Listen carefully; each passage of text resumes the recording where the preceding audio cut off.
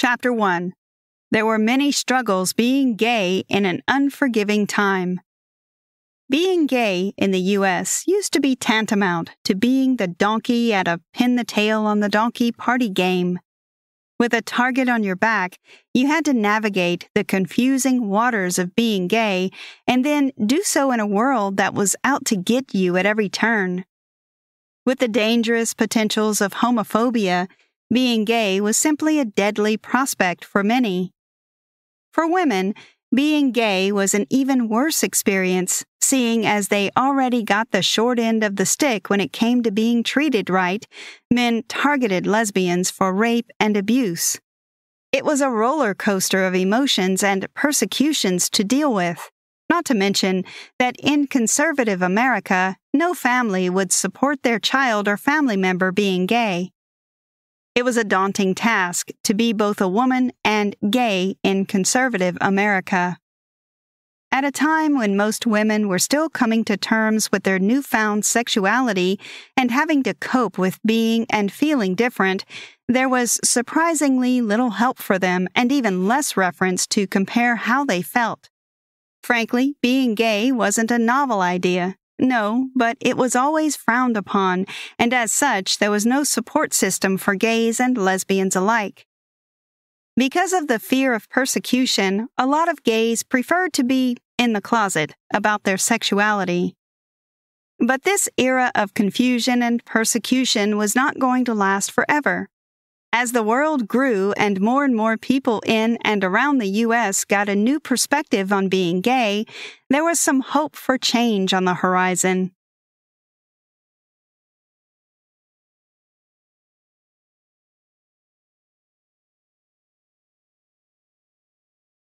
Chapter 2. As awareness grew, there was more acceptance of the LGBTQ. Slowly but surely, as the decades passed, there would be an increase in gay references in the media, from androgynous fashion to feminine males on magazines and TV screens. Though not as bold as it is today, there has been a heavy gay presence in the media for longer than most people care to admit. Thankfully, the presence of gays slowly grew as the years passed and media evolved. Between 1950 to 1960, we see that more people are emboldened in their life's choices and are accepting themselves for who and what they are. A sort of revolution, the groundwork for which were inadvertently getting laid. The LGBTQ had begun to take root in open society. There were also more people accepting their sexualities and finding ways to live with it. The path to getting accepted by society was a treacherous one, filled with lies, deceit, and pain. Because of homophobia and deep ingrained narrative about the LGBTQ, it was hard at first to really integrate into society. They were mostly shunned, and people avoided them because they thought they were unnatural. It wasn't a rosy path to getting accepted. Society was and still is unsure how to treat gays. But with modernization came clarity, and with this clarity came love, acceptance, and unity. More and more gays were given a fair shot at opportunities they were denied earlier. But make no mistake, it wasn't a result of waiting it out. There was a lot of fighting involved, a refusal to simply lay down and take the criticism. Hence, we see that more and more gays refused to be pushed around and demanded fair treatment.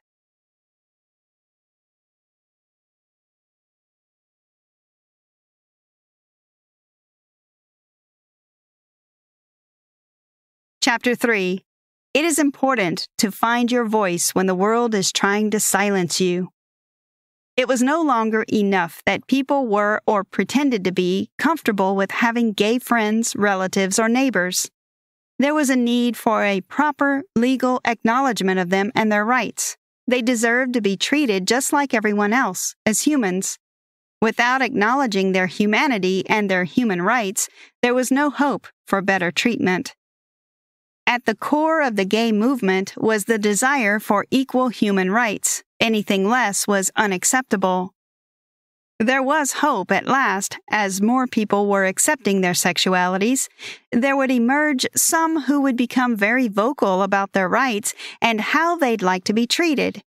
For the many that were still unsure of their places in society, they had a voice, a face that represented them and gave them a sense of pride.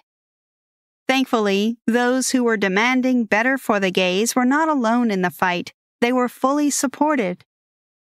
For as many that were too afraid to speak up or exist freely, they had several symbols to draw inspiration and strength from. America was forefront in the fight for the gay rights movement, from parades to protests that would cement their place and have them taken seriously. The voices that were raised in protest were from prominent figures in society, and it inspired others less known to join them.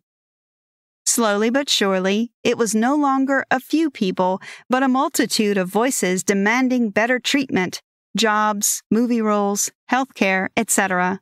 The bottom line remained the same, regardless of the fight, gender involved, or mode of protest, to be treated as humans and with respect. The voices were little on their own, but together they would kickstart a revolution. Growing up, I gradually began to discover that I was different, besides my color, and I thought I was the only one in the world. I remember when I first discovered that things were not right. Sexually, I wanted to kill myself. Paul Phillips.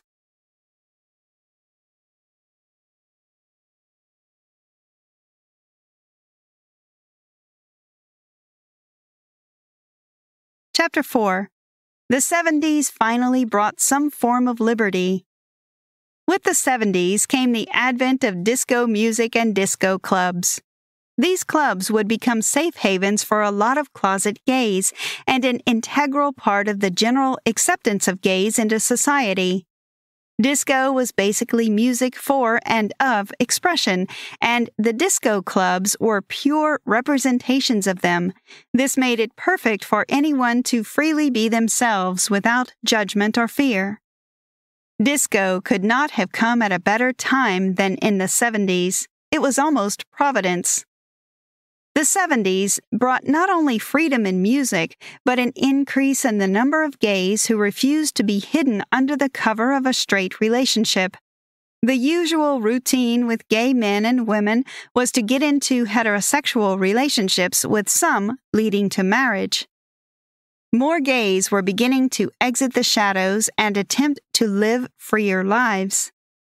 These partners were simply placeholders, a distraction for any prying eyes. To avoid people having any suspicions about their true sexualities, gay men and women would enter into long-term heterosexual relationships and sometimes even marriages. This led to a lot of sneaking around and, of course, brewed scandals. A common practice among the gays was hitching or dating a partner and engaging in a heterosexual relationship as a cover. This is where disco became relevant. The secrecy of the clubs helped shelter the secret lives of many gays who sought a safe place to live freely and meet other gays. It also helped that there was a lot of drugs and wanton, unprotected sex.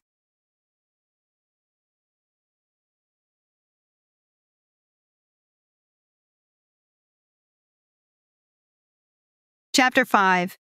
There was a stigma that linked being gay with having HIV/AIDS.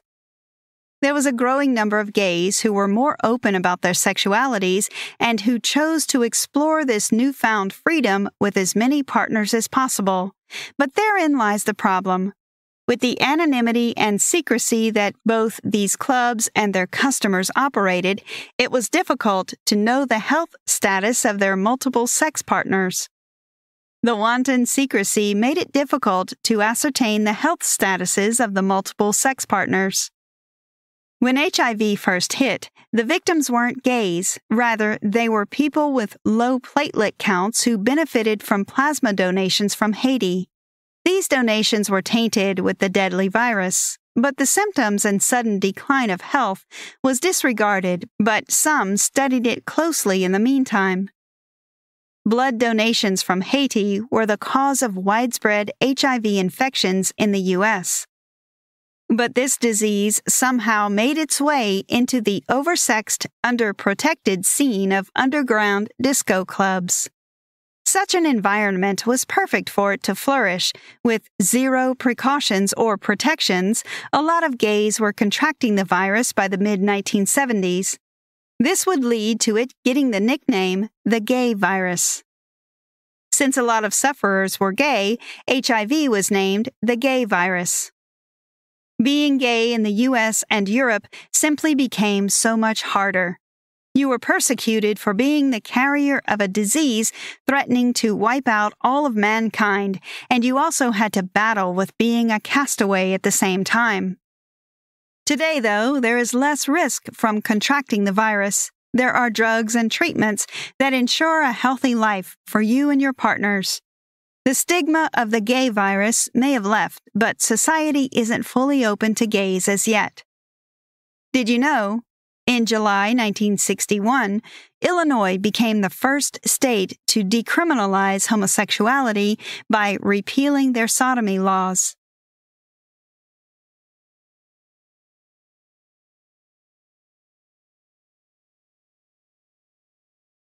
Chapter 6. Being gay today affects politics in a lot of ways.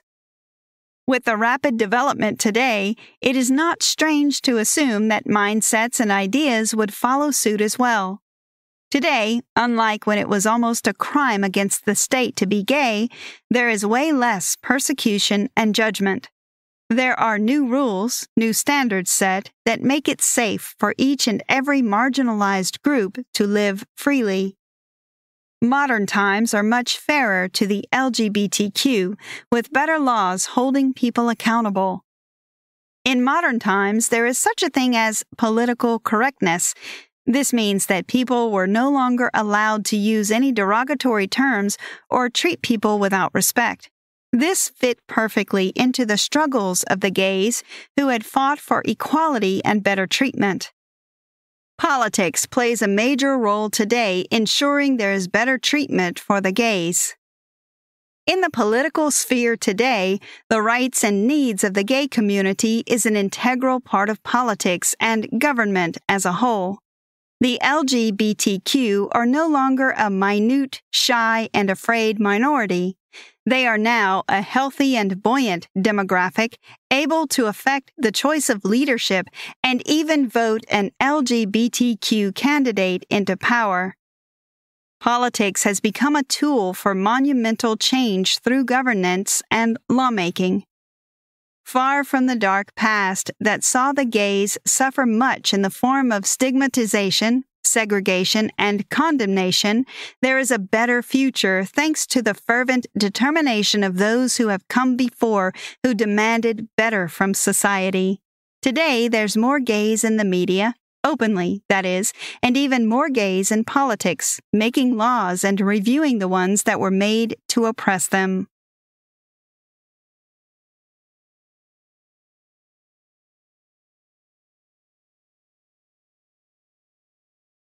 Conclusion. When we see the proud colors of the LGBTQ today, we forget the dark history behind it. We fail to recognize that for every flag we see raised high, someone paid for that freedom, died for it oftentimes. The LGBTQ have been the target for oppression and persecution in the form of violent crimes for decades, and it was becoming a problem. As we are taken through the years, in the book's timestamp fashion, Eric is able to silence everything, his voice, the reader's thoughts, and just let the person giving the account steal the minds of the readers away to another world, a harsher time when it wasn't such a proud thing to be gay. We see the growth from times when the gays were so ashamed and unsure what they were going through that they were forced into heterosexual relationships, and we also see where the gays had to willingly enter into these relationships themselves. Some did it because they were confused, whilst others were trying to protect their public image by appearing straight. We also see how more gays began to demand better treatment and more acceptance into society. We see the rallies and the parades in defiance of public opinions. We are taken through the gruesome era of the HIV plague and how difficult it was to be gay in that time. Finally, in a sort of climax of the story, the reader is made to exhale in relief as the journey finally ends with a win for the LGBTQ in today's world. Try this. Treat everyone as you would yourself and as you would want to be treated. Nobody's sexuality is an attack on your way of life. Learn to be more compassionate.